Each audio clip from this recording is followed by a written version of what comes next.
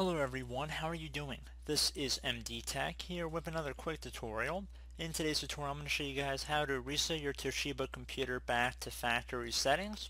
So this should hopefully be a pretty straightforward tutorial, and without further ado, let's jump right into it. So we're going to begin by opening up the start menu just by left clicking on the start button one time, and you want to type in reset. Best match should come back will reset this PC right above system settings. Just left click on that one time to open up the settings window you see here. And now once we're onto the settings, you want to go and look over on the right side here underneath recovery where it says reset this PC. If your PC isn't running well, resetting it might help. This lets you choose to keep your personal files or remove them and then reinstall Windows. Left click on get started. So when we have this new box that comes up here, choose an option. We have two options here. Keep your files, which will remove apps and settings but keeps your personal files, which I would definitely personally recommend backing up any such documents or files to an external media source like a USB flash drive or CD. And the second option, to remove everything, which will remove all of your personal files, apps, and settings. And that's the selection I'm going to make for this tutorial because I want to do a complete clean factory reset.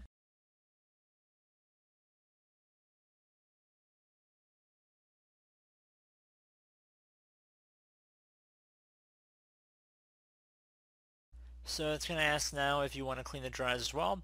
You have two options. Just remove your files, which is probably most ideal for most people if you're going to be keeping your computer. If you're going to be donating or giving it to somebody else, you can select the second option to remove files and clean the drive.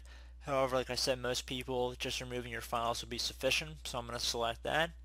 And we are going to have to confirm that resetting will remove all the personal files and user accounts on this PC, all apps and programs, and any changes made to settings. This will take a while and your PC will restart. Left click on this reset button right here to begin this process. It will take some time, so please be patient. And once we get back to do some further screens that require some attention, I will jump back in on the narration.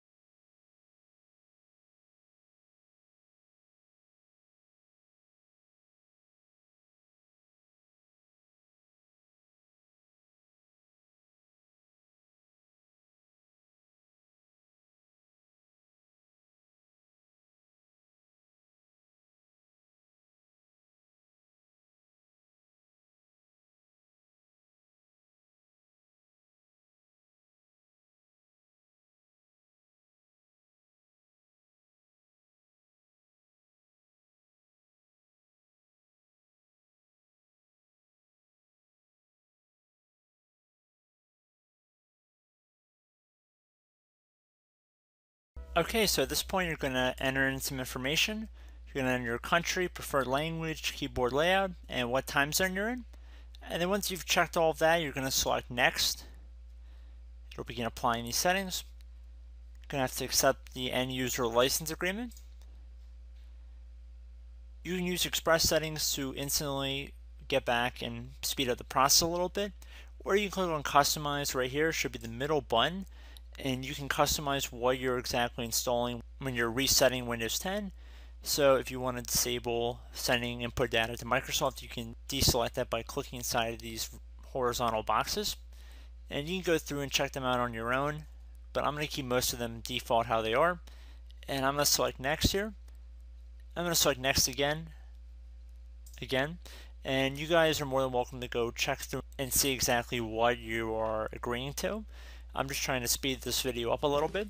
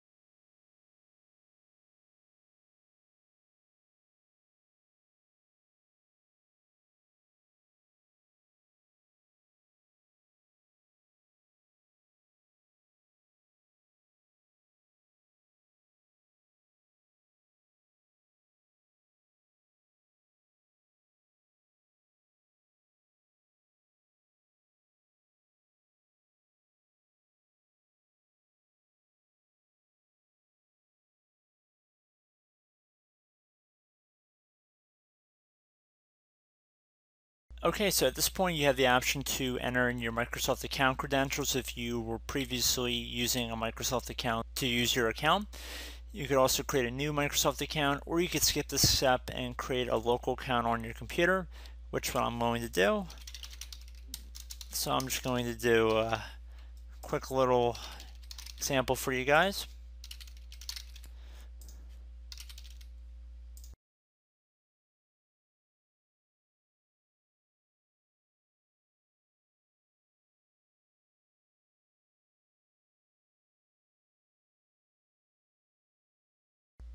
I am not going to enable Cortana, so I'm going to select Not Now.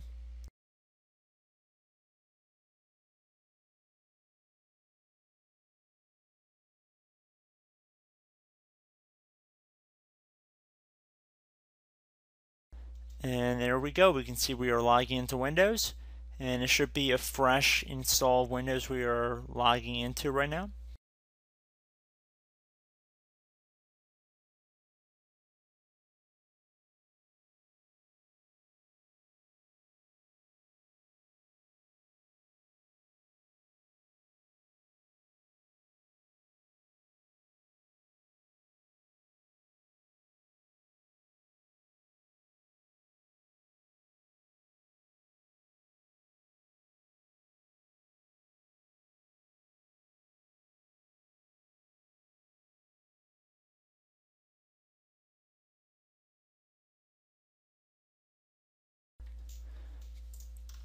Okay, so we actually have an update waiting, but I'm not going to select that, so I'm going to do Not Now, bottom left. Hello everyone, I'm back. So our Toshiba computer has been restored to factory settings. So I do hope this brief tutorial was able to help you guys out. And as always, thank you for watching, and I do look forward to catching you all in the next tutorial. Goodbye.